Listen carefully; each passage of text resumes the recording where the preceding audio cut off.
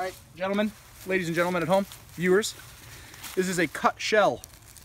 You cut it all the way around, and when you fire, this will exit the barrel like a projectile, like a poor man's slug. Plastic I can't take credit for this. I learned this from IV 8888. Good job, guys. Veteran, hell yeah. All right, hold on. Safety's off. Oh yeah, that was cool. There you go. That is a cut shell. Now, all right, safety's on, action's open.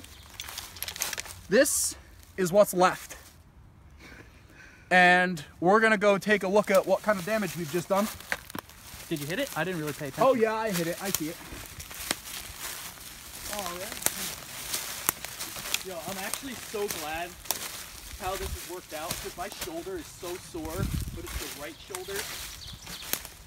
It's giving like, your right shoulder some good workout.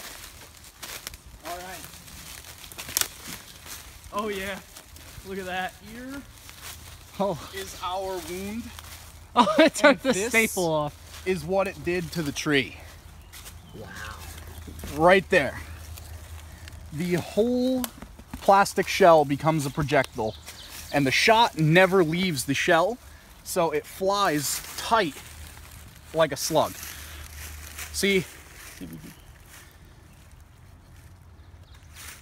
was seeing if there's a pellet in the wood we can pull out, but I don't want to care anymore. Yeah, no. So that's a cut shell. That's how they work.